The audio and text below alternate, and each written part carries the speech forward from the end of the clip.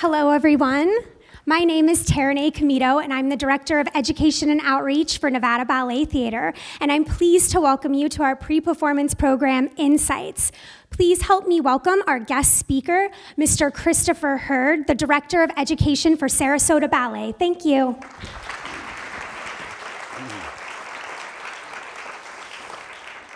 Well, good evening, everyone, and welcome to Insights. I'm really excited to be back here again. I actually can't remember how many times I've been here, but it's just wonderful to be back.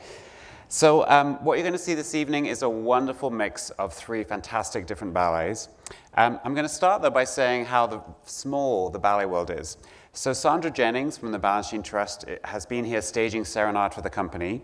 Just a couple of weeks ago, she was in Sarasota staging Theme and Variations for us.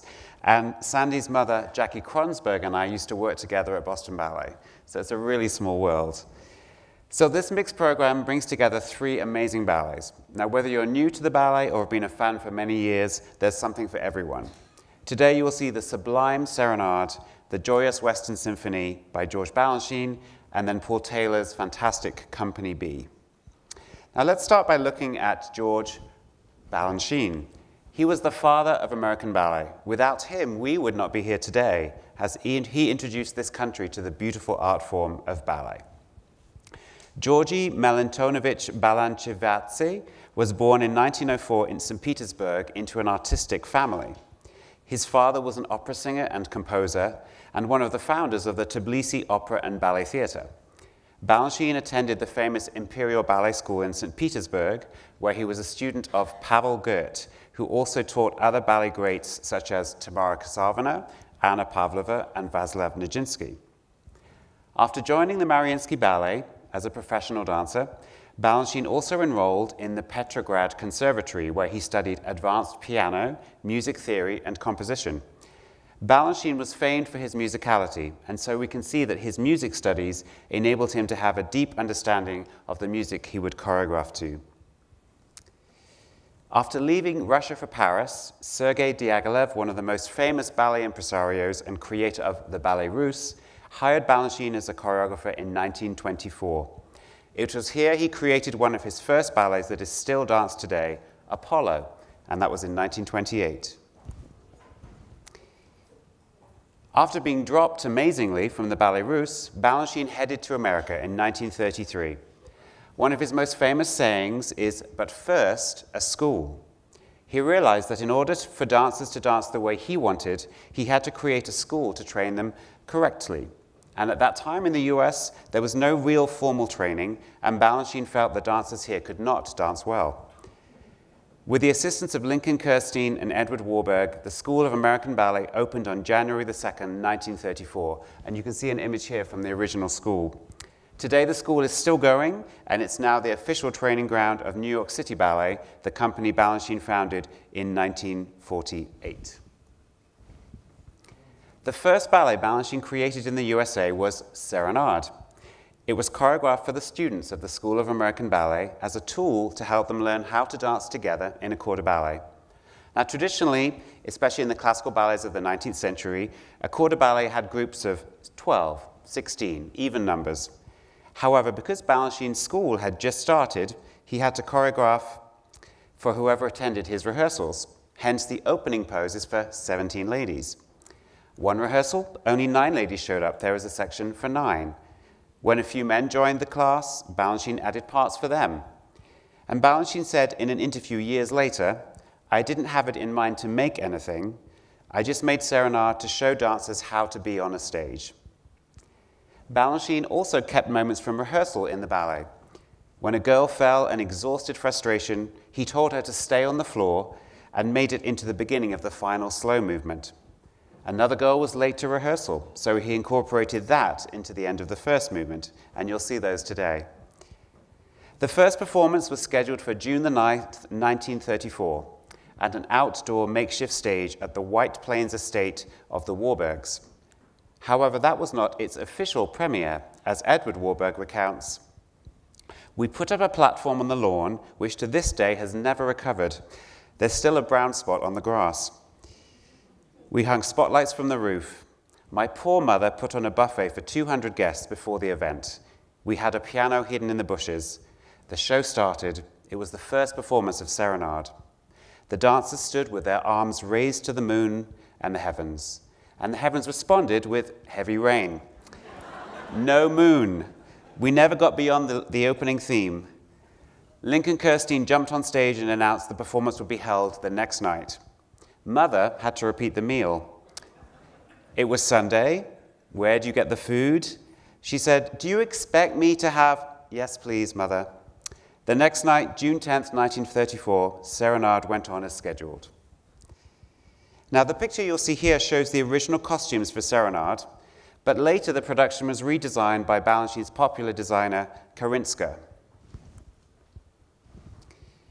Now, here you'll see the costumes as they are seen today. It also shows the famous opening pose.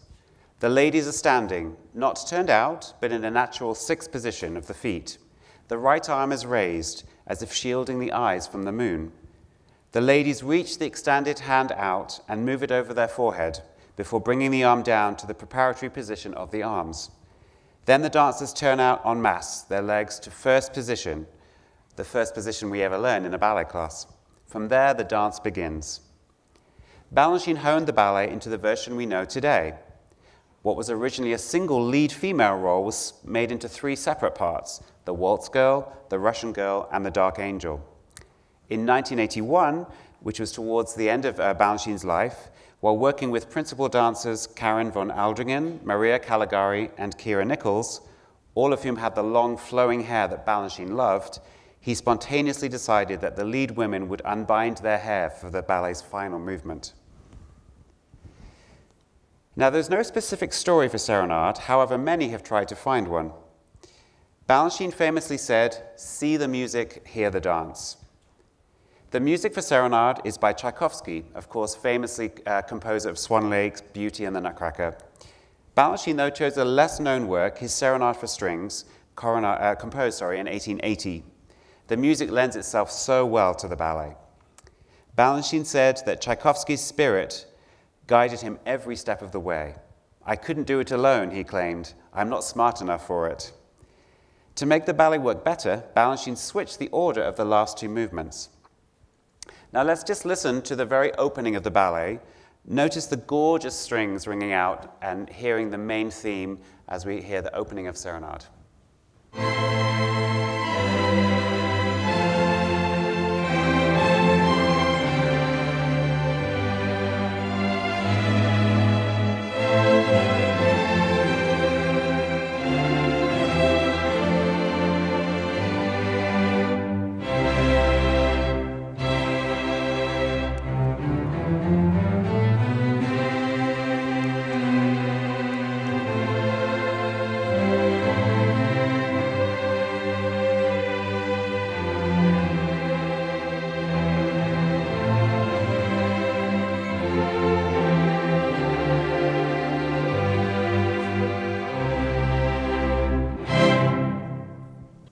Stunning, stunning music, and wait till you see the rest of the ballet.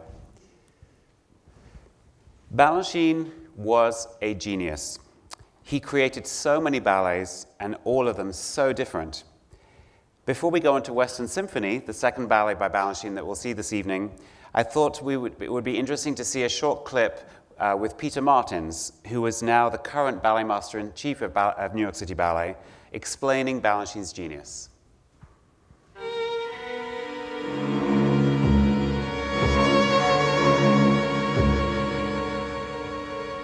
What he did was he took ballet technique and he expanded it, he extended it, he stretched the limits.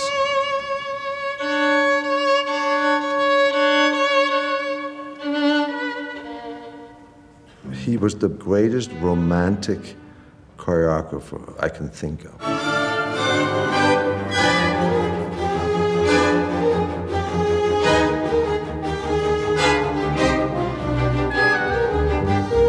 Then he was a pure classicist.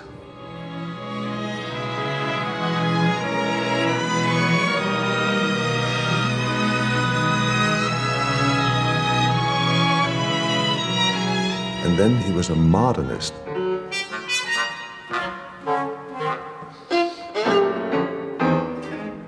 And these ballets were all very different, yet they were all rooted in the classical language. If you look at some of his very modern ballets, like Agon is one ballet that comes to mind, it's all classical ballet steps with a modern twist here and there. Balanchine's story is fascinating. He left Russia around the time of the revolution, went to Paris, worked with Diaghilev. That's where he first met Stravinsky and Prokofiev, Matisse, Picasso, that whole world. And then he got an invitation from Lincoln Kirstein, who invited Balanchine to come to America. They started a School of American Ballet, where he created his first ballet, Serenade, which is now a classic. There was no grassroots balletic organization in America. And then they started a ballet company. And it folded. And there was like 3 or 4 precursors. And then finally,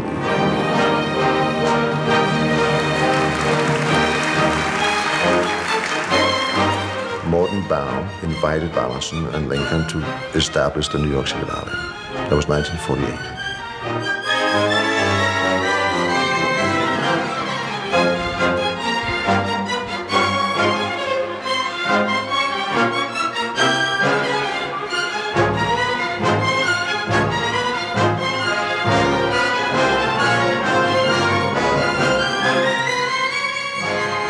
When it came to Tchaikovsky, you could see him pour his heart out.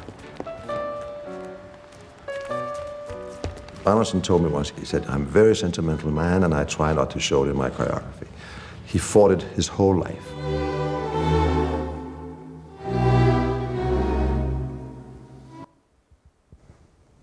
Amazing, amazing man. So, and now as Monty Python would say, for something completely different, Western Symphony couldn't be further from the luminous Serenade. With traditional American melodies and the Wild West as its source, Western Symphony is a toe-tapping and smile-inducing work. It was choreographed in 1954, just 6 years after the founding of New York City Ballet. At that time, the company was short on money, and so Balanchine had to choreograph works that he hoped would be popular with the audience. Betty Cage, who was the general administrator of the company at that time, recalls, "My working relationship with George and Lincoln was not on an artistic level at all.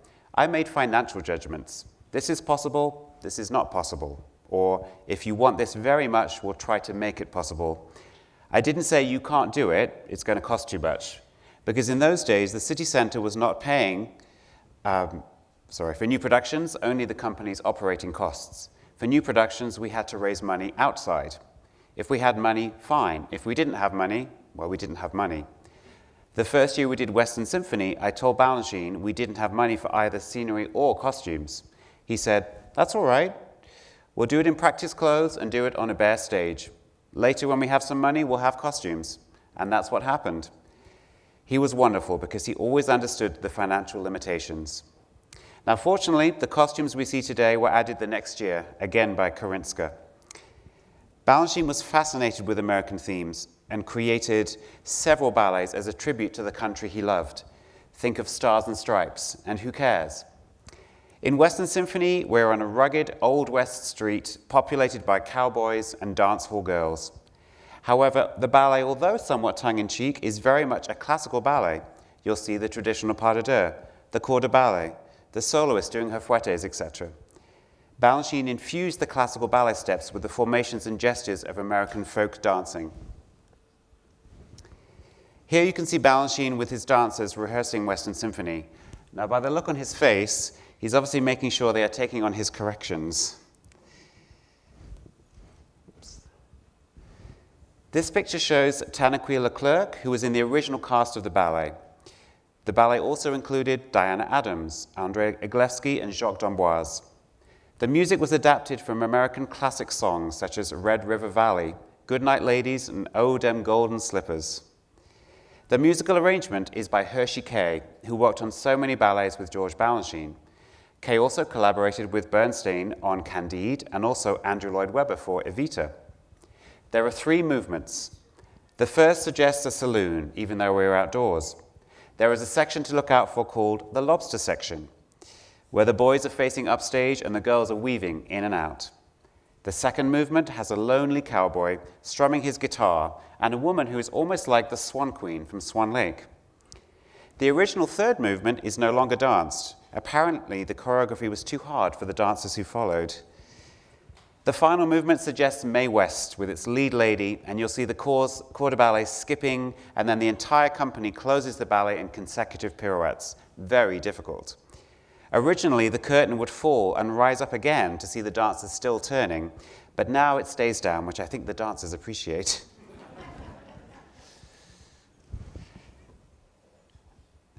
Now, the middle ballet on our program is Company B, choreographed by the modern choreographer Paul Taylor.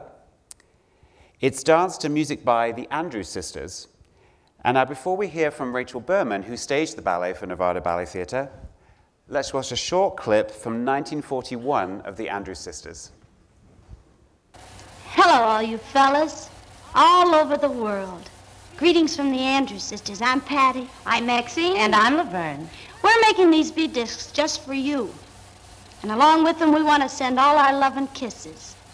Well, here comes Colonel Bronson. Hello, Colonel. How are you? Good to see you again. Well, it's nice of you to come, and on behalf of the Special Service Division, I want to thank you for coming here to make these V-discs today, and to tell you that our records are very, very popular all over the world, but we're getting letters that say something is missing, and they want to hear the Andrews Sisters. Wonderful. So I know today that Mitch Aird and his boys are going to give out while you sing for our boys overseas. Well, thank you, Colonel. You sit right over there while we give out with some boogie-woogie bugle boy. How about that, huh?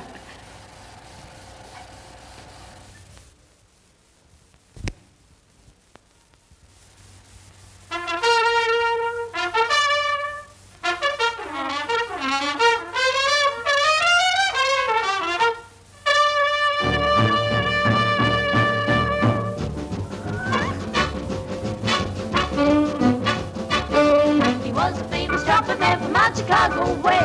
He had a boogie style that no one else could play. He was the top man at his craft. Then his number came up and he was gone with the draft. He's in the army now, blowing reveille. He's a boogie-woogie bugle boy of Company B. They made him blow a bugle for his Uncle Sam. He really brought him down because he couldn't jam. The captain seemed to understand, because the next day the cap went out and drafted a band. And now the company jumps when he plays reveille. He's a boogie-woogie bugle boy of Company B. So now I'd like to invite Rachel Berman onto the stage to join me. Please welcome her. Ooh, hello. Be careful with these chairs. It's slippery. Ooh. Yeah, there you go. Right. So Rachel was in the original cast of Company B. So I'd like to start by asking you, tell us about Paul Taylor and why his works are still so popular. Well, it's just interesting watching this and remembering, you know, I've seen these Balanchine ballets, not only the last few weeks that I've been here, but, you know, in the past, New York City Ballet. We talk about George Balanchine being the father of American ballet. We talk about, actually, Paul Taylor, I would think of as the second generation of modern dancers. So really, he danced with Martha Graham in the 50s. She is one of the mothers of American modern dance. So he's like one branch away from the roots of the tree, and really propelled modern dance forward.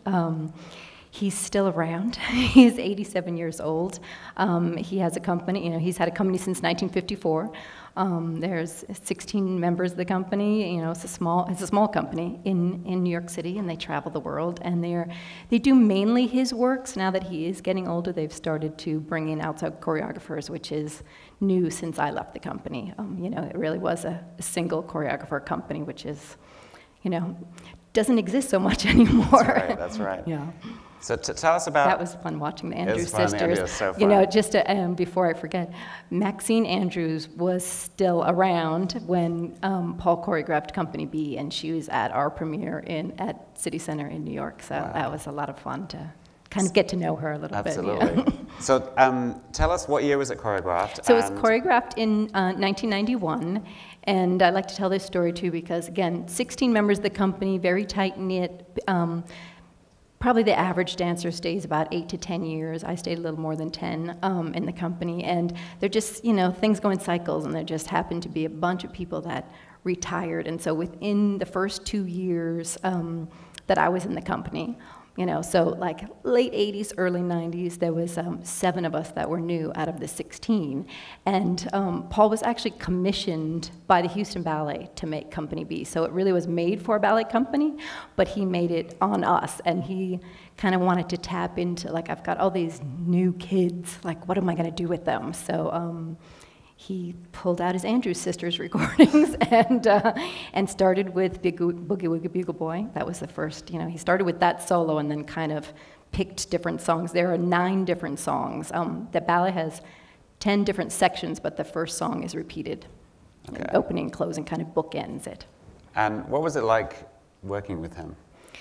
It was great. I mean, you know, it was a good career. You know, it's very different than I always think about this when I come to, you know, work with ballet companies in particular. They're so used to different repertory and different choreographers coming in and doing a lot of different things and being really versatile. And as an educator now, I always say dancers today need to be very versatile in everything.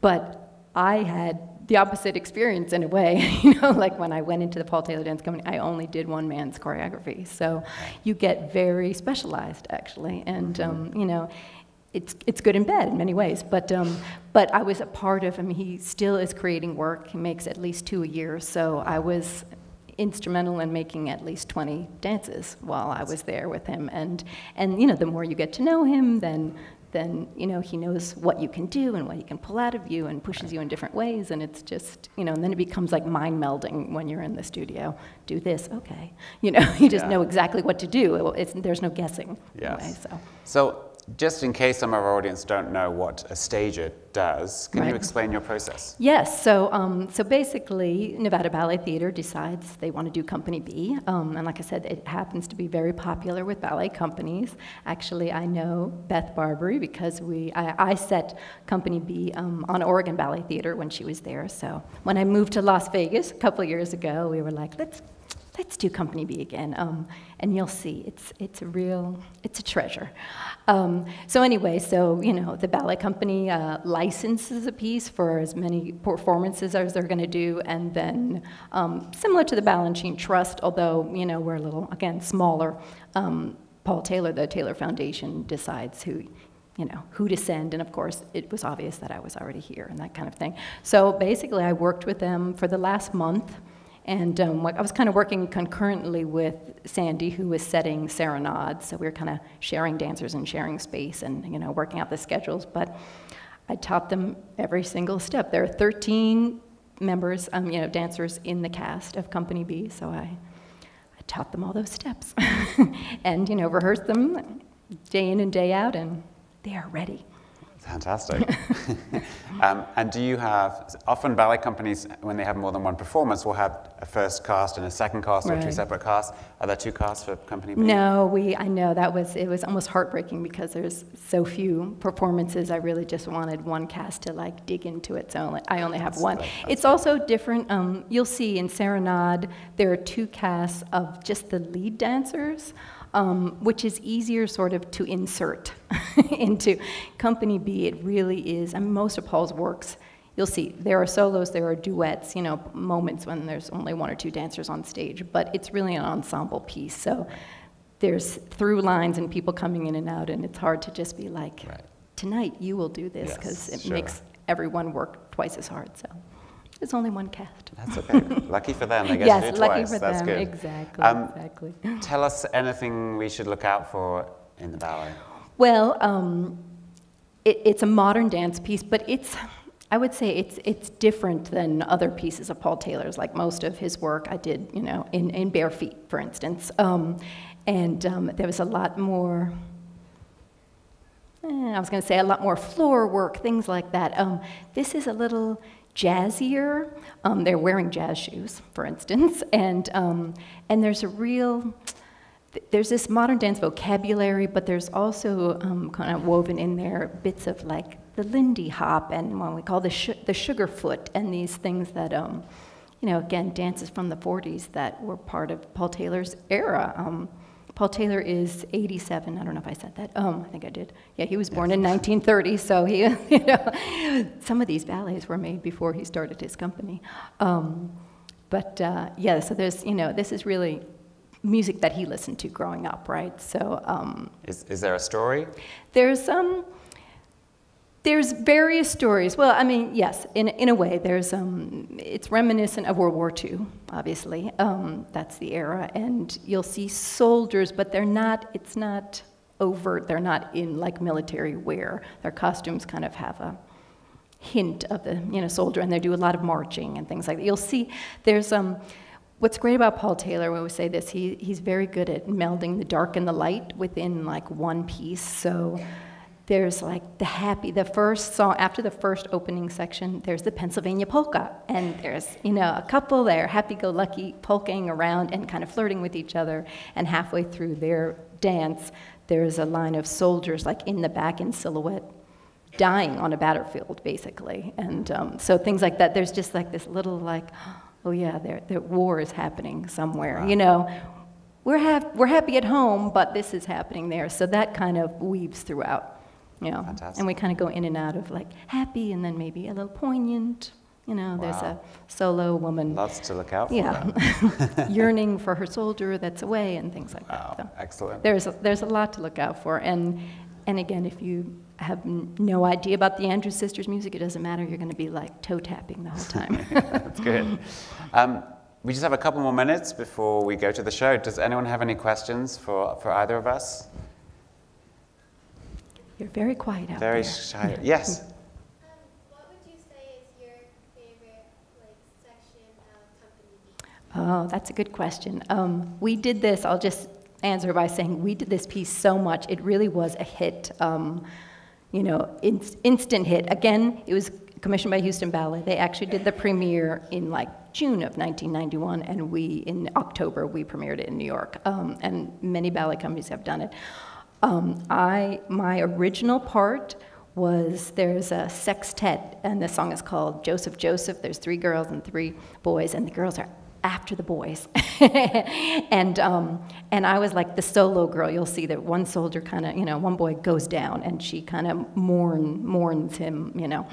And so that was my original part, but again, we did this so much that people changed. Paul changed casting. Then I did the polka for a long time, which I loved. And then I actually think my favorite, I did probably longer than the polka, the last duet. It's called There'll Never Be Another You. And it's a very simple, you know, I don't know, are you a dancer?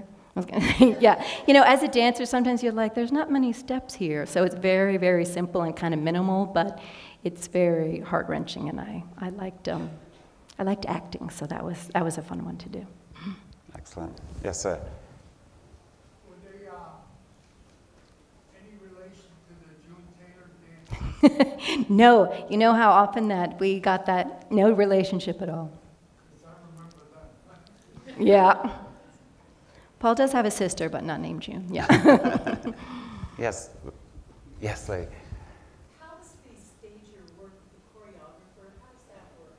Well, again, I danced with Paul Taylor for, you know, a little more than a decade, and I was instrumental, you know, I was a part of the creation of that work.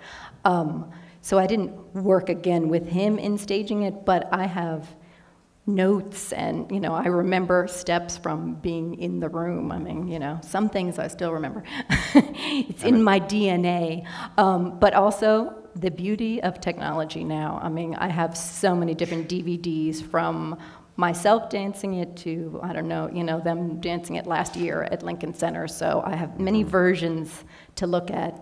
I think the hard part, you know, I have to be true to the piece and to Paul Taylor, but the fun part is that it's kind of like Rachel Berman's take on Company B, because I have to make decisions, and Paul was very good about letting our artistry show through. So, you know, if different people changed parts, or, you know, as he created works, you know, or you revived a work that had been done years before, he let you be you within the structure of the piece. So I feel very confident, like I let these dancers also be themselves and bring different things to it, and, you know, you want to highlight their strengths. So That's why it continues. Exactly. Yes. It evolves and continues. One last question at the back.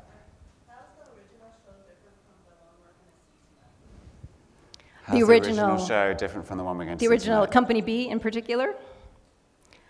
Well, again, it's Rachel Berman's take on it. I mean, you know, it's live performance, so these are, you know, 13 breathing human beings that are, you know, different than myself and my colleagues. So, again, they're bringing their own artistry to it. And ballet dancers, I mean, you know, my background, I studied ballet until I, you know, segued into modern dance, and most of my colleagues did, but these are ballet dancers that are trained in a, you know, specific technique, so they bring that to the table as well. So, you know, they have, you know, I don't know, good and bad again. No, they've embraced the sort of grounded aspects of this piece, but they also bring, you know, our bugle boy is, first of all, he's probably the tallest bugle boy that I've ever worked with, but it's very exciting, and, you know, again, to see him doing these amazing big jumps as a very tall gentleman.